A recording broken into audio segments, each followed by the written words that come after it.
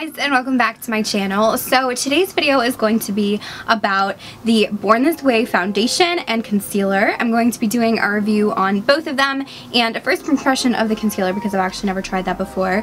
I demo them on my face for you guys and I show you guys like what they look like step by step and my opinion. If you guys are new here, please feel free to subscribe, and if you want to see my thoughts on the Too Faced Born This Way foundation and concealer, just keep watching.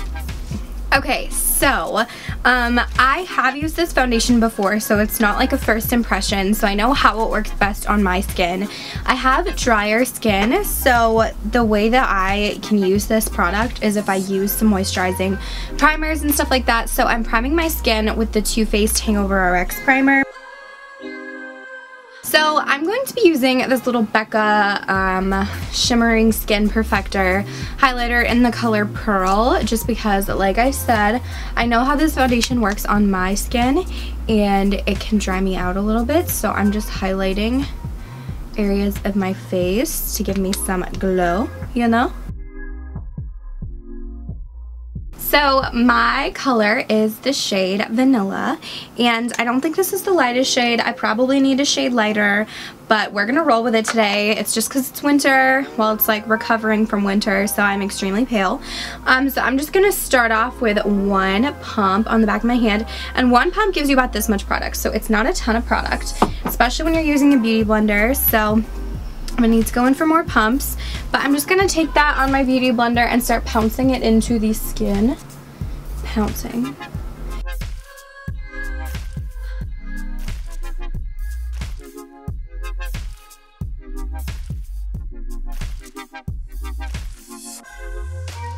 This is about one layer on one half of my face.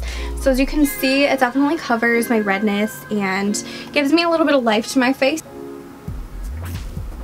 So this is one layer all over my face. My zit is still showing here, my pimple.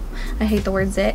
And I still have some like weird redness around here, so I'm gonna go ahead and go in with another layer. But it looks very natural so far, and it's just like it's a very pretty finish. But like I said, I'm using a ton of foundation, and I usually don't use this much, like at all, so.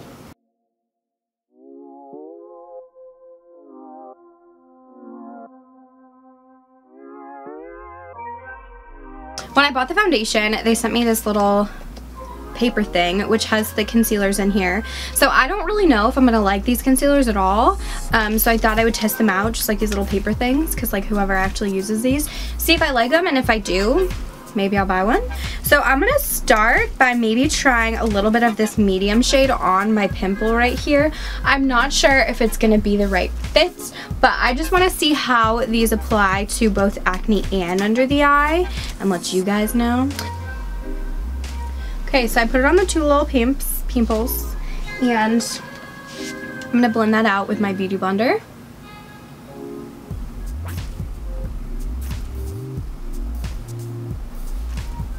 So that actually did a decent job of covering. Like, I can still see them when I'm looking at a mirror. They still exist, but they're definitely not as like red. I'm gonna use half on one eye, half on the other, and hope I have enough.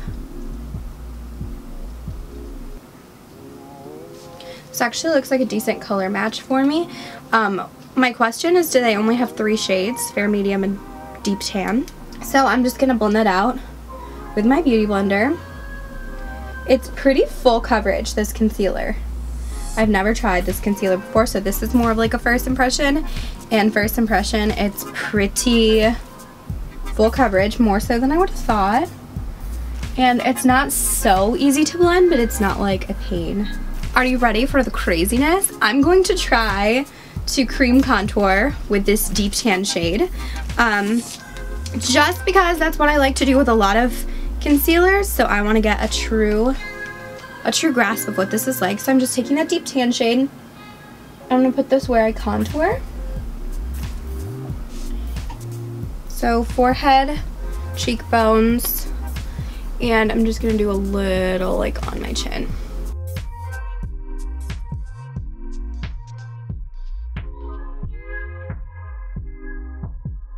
These aren't as like easily blendable as I would have thought. They're not super creamy.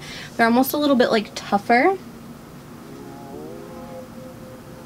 This is what they look like without powder. Both the concealers and the foundation are a nice natural finish. They're not making me look oily or dewy. It's just kind of nice.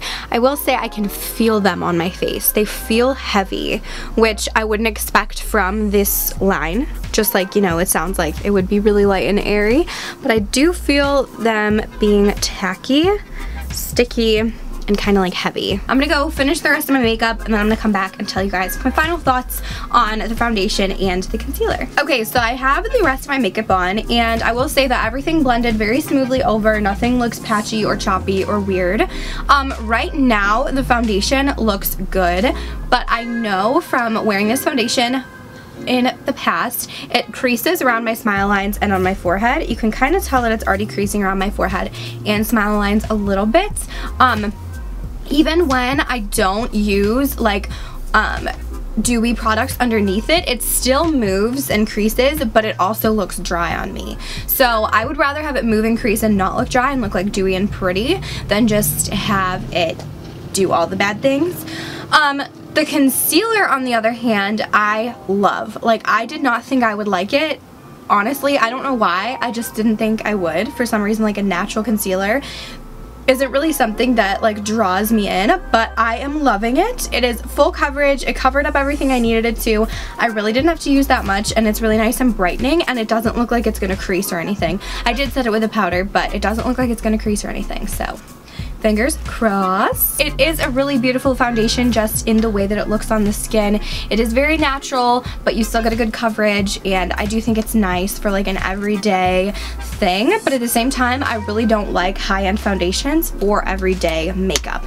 I like foundations that are high-end and expensive for more of like an event thing, where like I want to look good tonight, and I wouldn't wear this if I was going to an event or I wanted to look good, because it does transfer and because it does move around. Like, it's not something that I would want to wear for a prolonged period of time. But on an everyday basis, if you're just looking for a good foundation that's going to make you look natural but still pretty and give you a good full coverage, this is your guy. Just don't expect him to last for a super long time, and don't expect him to not transfer onto things or like move, because he will. Overall, final review, wrap it all up, get your thoughts together.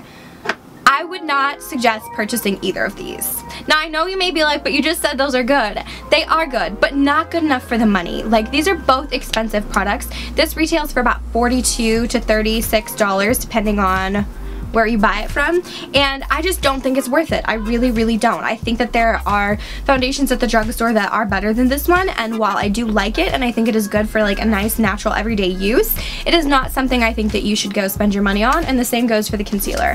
I feel like my Maybelline Fit Me concealer works just as well as this, and I personally feel like there are so many different foundations that can give you like this exact look. It doesn't have to be one from the drugstore, but it also doesn't have to be high-end. If you have like all the money in the world, girlfriend, go buy them because they're fun. But like, if you're like looking to spend your gift card on something, or like your hard-earned dollars, these opinions are all my own.